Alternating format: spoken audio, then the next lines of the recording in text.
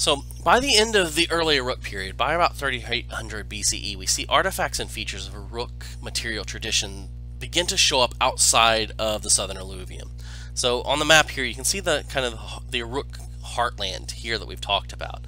And the first area where we see that kind of expansion is into southwestern Iran, into the Susiana and Delaran plains in the area here. So this becomes relatively quickly incorporated into the Uruk world sphere. But eventually it makes its way up the Euphrates and Tigris river systems, and we start to see a different type of interaction. Unlike the Ubaid period, where local populations kind of adapted Ubaid material styles, Uruk materials don't replace those of the northern Mesopotamian tradition, but rather appear in conjunction with them. We do see sites that are founded for the first time during the Uruk period, and these sites are founded on virgin soil, and they generally are built with Mesopotamian style architecture and contain southern Mesopotamian style goods. However, at some other sites, Uruk materials appear in the same context as those indigenous late Chalcolithic local materials, which tells us that we have groups of people who are living together, occupying the same space, but using different material traditions and are likely different culturally through this. And then there are a host of sites that are local in their characteristics and appear to be part of an indigenous cultural development. So we can kind of see this as the differences represent two or more separate groups of people who are living on the landscape and occupying much of northern Mesopotamia at this time.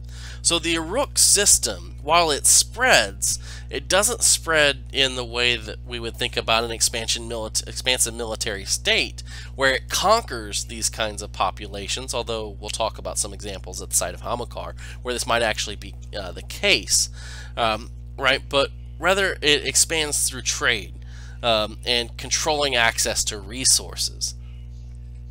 And it's because of that Guillermo Agassiz adopted Emanuel Wallerstein's explanations for the capitalist world system to talk about an Uruk world system in which southern Mesopotamia and the regional centers in southwestern Iran showed cultural supremacy, hegemony, or even military power, or expressed military power over the northern peripheral regions of northern Mesopotamia. So according to Agassiz, he basically sees this as a system where Uruk Mesopotamia exploited these peripheral regions so that elites could, quote, sanction existing social inequalities, extend the amounts and varieties of commodities and labor at their disposal, and increase their political power, end quote. So Agassiz is basically looking at this as saying the elites in southern Mesopotamia are building their prestige based on access to resources that they don't control. Think copper and stone, gold and silver, these prestige goods. And in order to maintain their system, they then have to turn what they do have, which is plenty of food and labor, into materials that can be traded. So for Agassiz, it's primarily textiles. And then, so raw materials, lumber, copper, timber, gold, silver, stone like diorite are all coming into the Mesopotamian alluvium from elsewhere. And they're being exchanged for goods and services that something like textiles or even labor itself through this process. So in order to maintain the system, Agassiz proposed two types of Uruk settlements in the periphery. Excuse me. He proposed enclaves, which were essentially colonies. These are settlements that are closer to the core with sizable populations built in Uruk Mesopotamian style. So they have southern style architecture. They're using southern Mesopotamian style pottery and goods and social organizational strategies. So these are constructed at locations of major waterways and trade routes, and they ensure the control, like the first dibs of goods and resources that are flowing through these regions for the Uruk state. And we'll talk about two examples at the site of Jebel Aruda and Habuba Kabira. But Agassiz also proposed outposts, these kind of small, isolated settlements that are much further out in the periphery. And these were built in critical junctures of trade routes, and they're established within existing indigenous communities. So here we can kind of think about smaller groups of people, maybe 25 or 50 traders, who go in and live with an existing community to extract local resources and send them back to southern Mesopotamia. Examples here include Godin Tepe or Hajanebi Tepe. These are also contrasted with these larger indigenous sites, those that contain no Uruk influences, but are substantial settlements in their own right. And if we look at the trajectory of development of some of these sites like Arslan Tepe, are likely the head of a relatively large regional polity that would have competed with the Uruk system for goods and resources in the surrounding area.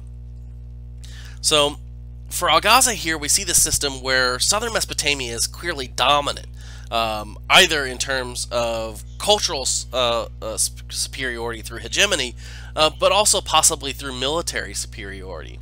And it's extracting resources from a less advanced subservient core.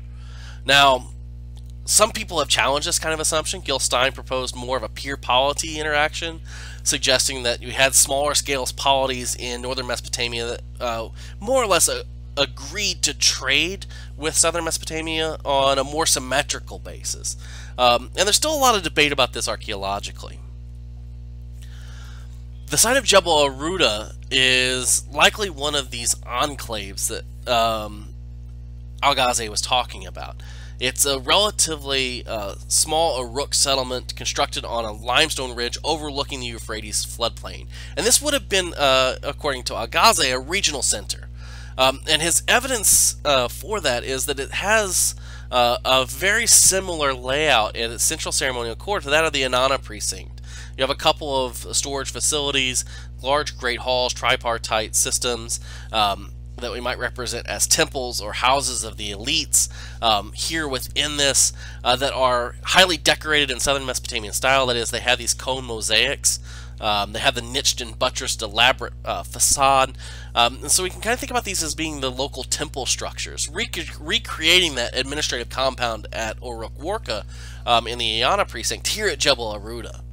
And then it's surrounded by relatively large tripartite architecture, which would kind of point to the existence of better off individuals within this compound. This might be the administrators or regional governors of one of these types of systems. Now, contrasted to Jebel Aruda is the nearby site of Habuba Kabira. Much like Jebel Aruda, it's also founded on virgin soil. It also has its own administrative center with a temple complex. But these are not as large or nearly as well elaborated as that at Jebel Aruda. And our residential quarters are much more common, or smaller.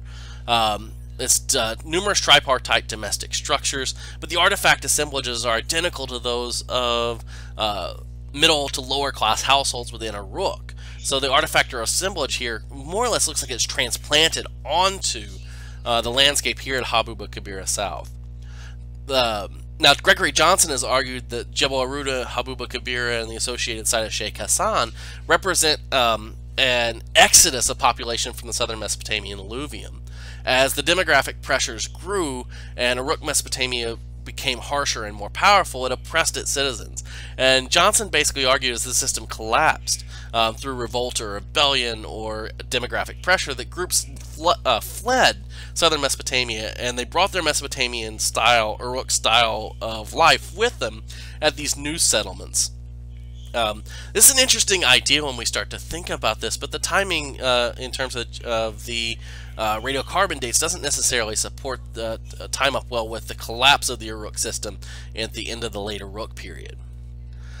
But we do see that Habuba Kabira South is also built with an extensive fortification complex. You can kind of follow through the plan here. There's multiple streets and alleyways that run through the city. It's built on a plan. It's surrounded by an 840 meter long wall that's almost 4 meters thick, and it's reinforced every 14 meters or so by these bastions, these towers that extend out into the wall that you can defend the wall from, and contain 2 guarded gateways into the compound. So whoever built Habuba Kabira and sites like Jebel Aruda were concerned about its safety, either from protecting the control of resources from exterior communities that they were oppressing in the indigenous periphery, or concerned about retribution from the Uruk state itself Either way, this defensive fortification is incredibly important.